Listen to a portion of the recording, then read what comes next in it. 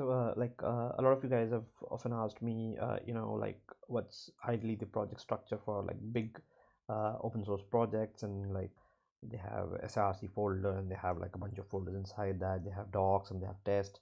So I'm gonna build this project pretty much like how big projects are built, the same kind of folder structure, and like structuring it the same kind of way. And I'm going to do it completely from scratch. So make sure that you note down this URL cb.lk/realworld/nodesql. If you go there, you like at this point of time when I'm starting to build this video, this is an empty repository. Every step that I'm going to cover here, like start right from npm init to everything, is going to be a separate commit here. So you should be able to get an idea of the steps that were involved in getting to this one by one. We would start off with, of course, with a npm init command, and that's gonna create my first package.json, give it a package name, a version, description, a real world node.js project, okay, something like this. And yeah, maybe src/server.js would be my entry point when I build it. My git repository, it's automatically taking that, and okay, there we go. So first things, of course, I'm gonna need here is I'm gonna need express, of course, right, because that's what my package framework is going to be using. Apart from that, I'll be using uh, so for now we will be using Sequelize,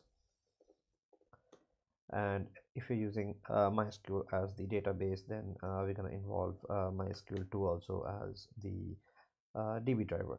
Now, the project that I'm building, it can be built using SQLite as the database or PostgreSQL as the database too. If you're using SQLite, then you might need the SQLite 3D driver, or if you're using Postgres, you might need PG and PG H store packages. Okay, what we need is MySQL right now for this case, MySQL 2, and let it just install that stuff.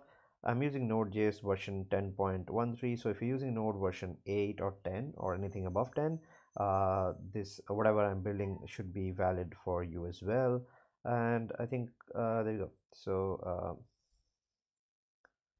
we have got our stuff ready. Let me just create a git ignore file here, so that things that not really needed do not go into the git repository. I'm going to add in Node.js, or let me just create a new file dot git ignore, add node modules into that,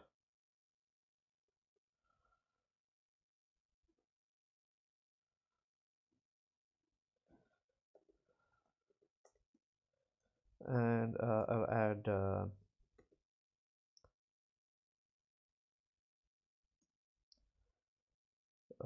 dot idea folder, because that's like about the files that WebStorm saves.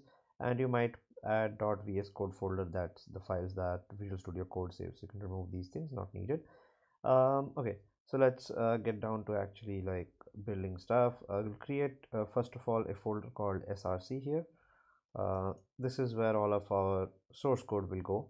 Why I'm creating a folder called src separately is that so that if we write unit tests or we write docs, we can have separate folders for that.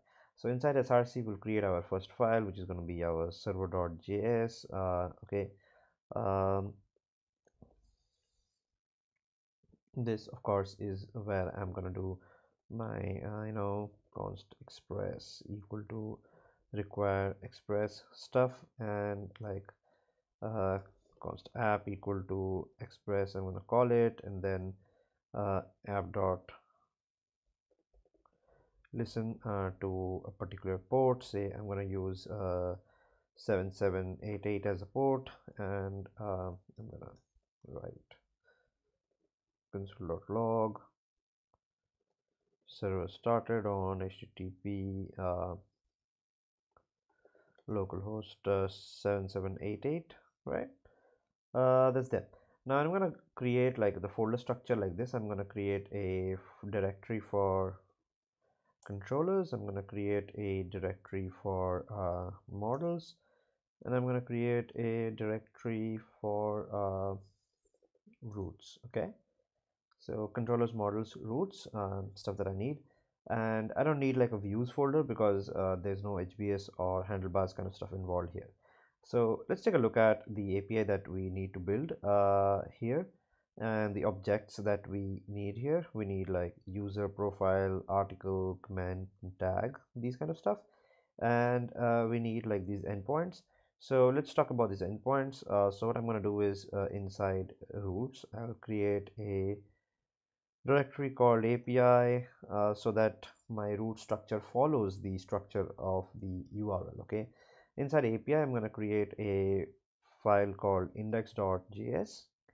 Okay, so I'm going to do a top down design. So I'm gonna like start off from the top of the domain tree and go down to the leaves. So first of all, this should contain some stuff like this. So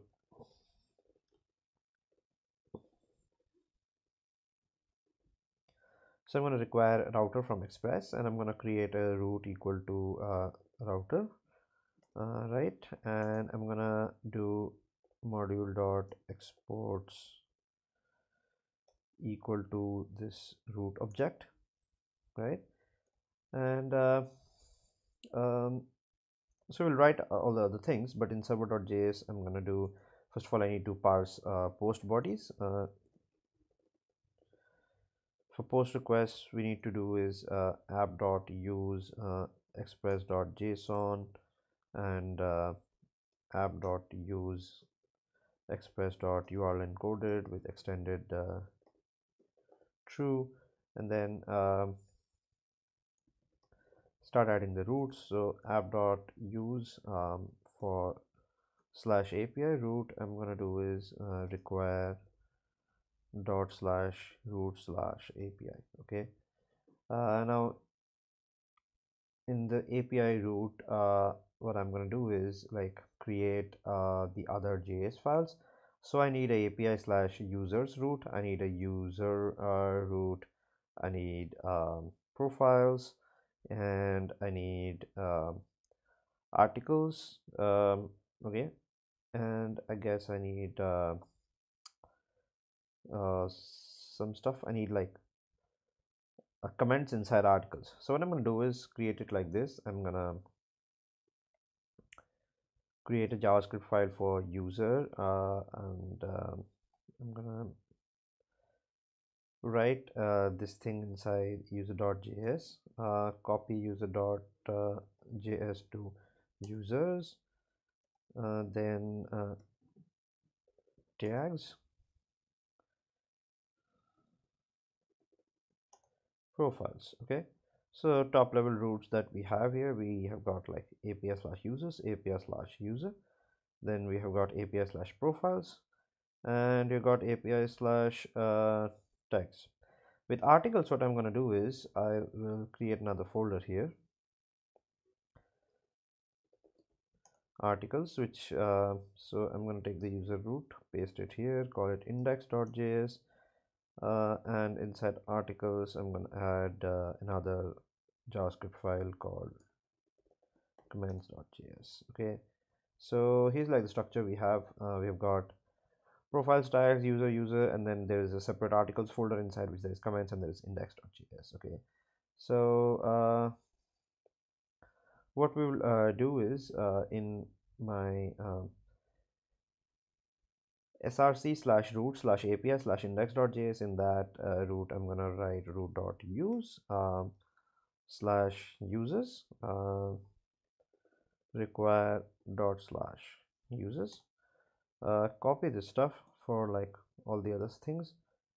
So do it same for user, do the same for profiles, do the same for tags, and do the same for articles. Okay, So if there is like some route which goes like, you know, slash article slash comments, uh, so deal with this inside article slash index.js, not here. Okay, so we don't want to deal with this route directly from here because that's like one level extra deeper. So I'm just gonna fetch the article slash index.js here, and any sub directory level stuff that exists inside articles, that I will write inside the index.js here. So I will do is uh, first of all uh, root.use slash comments. I'm going to use dot slash comments.js for this. Okay, so like only require one level deep roots, not two level deep ones. Two level deep ones are the responsibility of this root itself. Okay, so yeah, I mean that's how we're gonna go with that. So let's start off with some fake responses. Okay, so what I'm gonna do is let's start off with this thing. First, if I send a check out all the get requests. So if I send a get request to API slash user, I'm supposed to get a user object, right? This is what I'm supposed to get. So API slash user, API slash user. If somebody sends a get request, so root dot get slash, and what I'm gonna do is here res dot send and pass that object, right? Add a to do. Send current user, but for now I'm just gonna do res.send this user object. Okay, let me just run this project. Let me just add a configuration, node.js configuration, yeah, with version 10, javascript file src slash server.js. Okay, apply, run server, apply. Okay, so there we go, start server. Oh,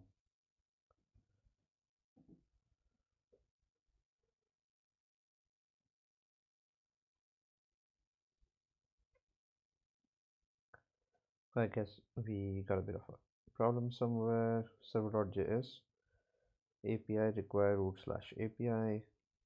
Let's go to root slash API.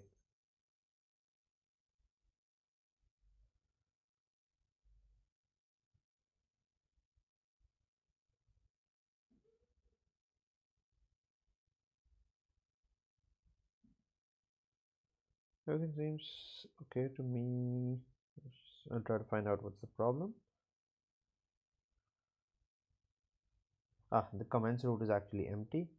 So, I mean, that's fine. I'll just paste the basic scaffold here and then run our server. Server started on localhost 7788. So let's go there and let's go to slash user. Slash API slash user, and we're supposed to get this object user email jake and JWT token. This is the object that I'm supposed to get. So it's working pretty much the way my API is supposed to be designed. So let me just uh, start off by creating the fake responses like this. So I'm going to hard code all this stuff. Like if I send a request to user, I'm going to do res.send and I'm going to copy paste the response from here.